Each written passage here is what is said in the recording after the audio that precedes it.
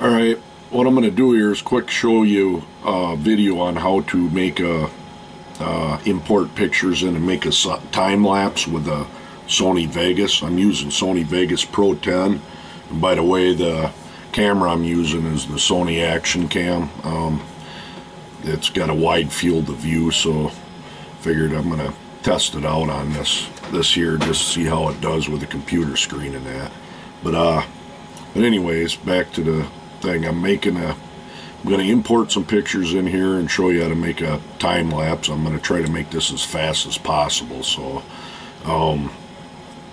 what you initially want to do when you start this out is you're going to open your Sony Vegas up and go up to options and go down to preferences, click preferences, and once you do that, go to the editing tab, and you're going to see on there you got an option for new still image length in seconds, and I run that at 0.50, and I'm going to leave that there. You can mess around with that, bring that up or down, and you know, the more you bring it up, of course, the longer the video is, but you end up getting into choppy frames on the video for these time lapse.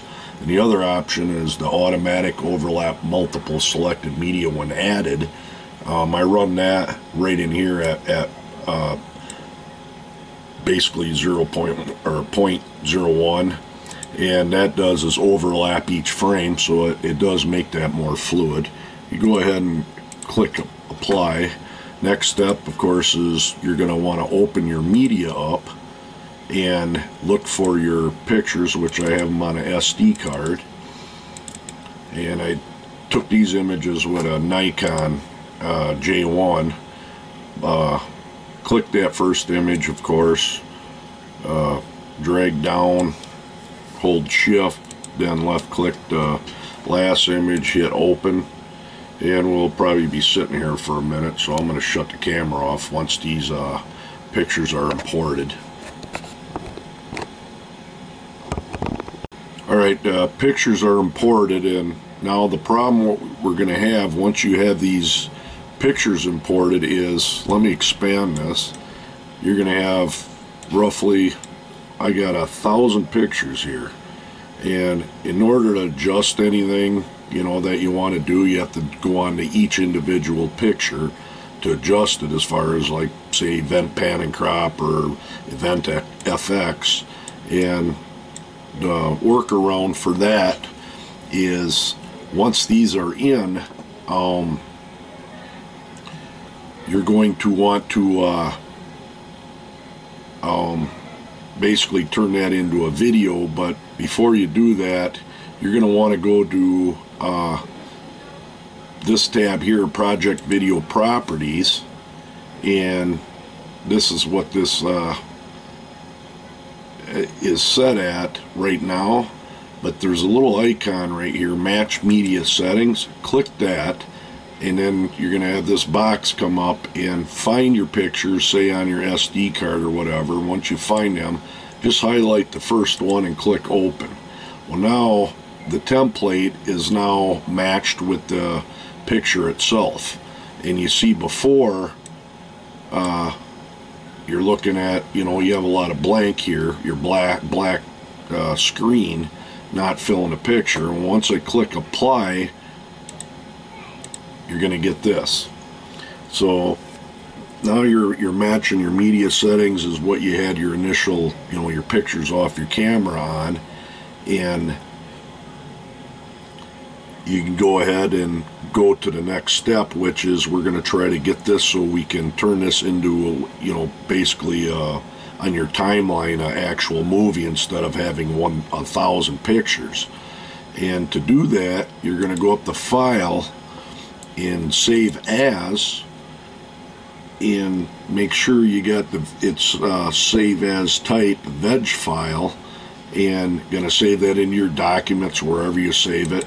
And what I do is just keep overwriting this Time Lapse 2 test, and so this is what I'm going to call it, and I'm going to click Save.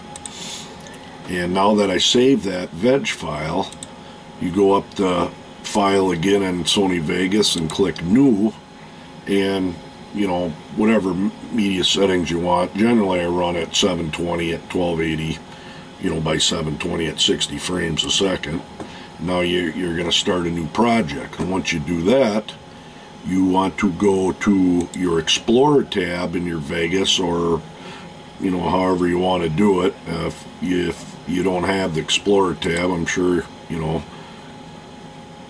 people know how to do that, but just check the Explorer tab or highlight it so you got it, and you're going to go in and want to find that Time Lapse 2 test or whatever you called it. And once you find that, you know, left click it and drag that down to your timeline. And once you do that, as you're going to see here, you're going to get rid of the, you know, 1,000 pictures and basically turn it into a what with my settings, what I got it set up is a 44-second video.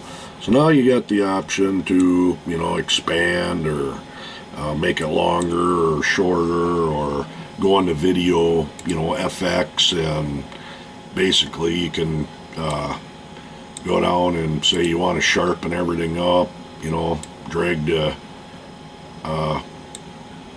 that down in there and sharpen the entire picture and whatnot. You don't have to click on individual frames or anything like that. So, you know, that's the biggest thing at when you're trying to do this. So once you got all that done, and I want to get rid of these black lines, I'm going to end up losing image to do it. But now you can go into your event pan and crop and go to the preset part where the drop down is. I'm going to turn that to 16:9 widescreen, and you know, you just got rid of the, you know, all the blank area on your video. And I'm going to drag this up a little, so I want to get it, you know, say a good picture of the sky. And you close that out, and there's the, you know, entire picture. So once you have that done and you're satisfied with everything, you can basically go ahead and render your video and save file, render as, and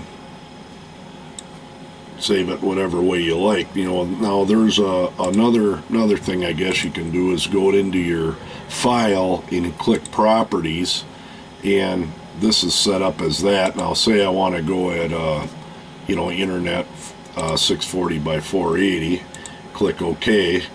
You're gonna have your lines and stuff like that, but you can basically adjust everything as you want.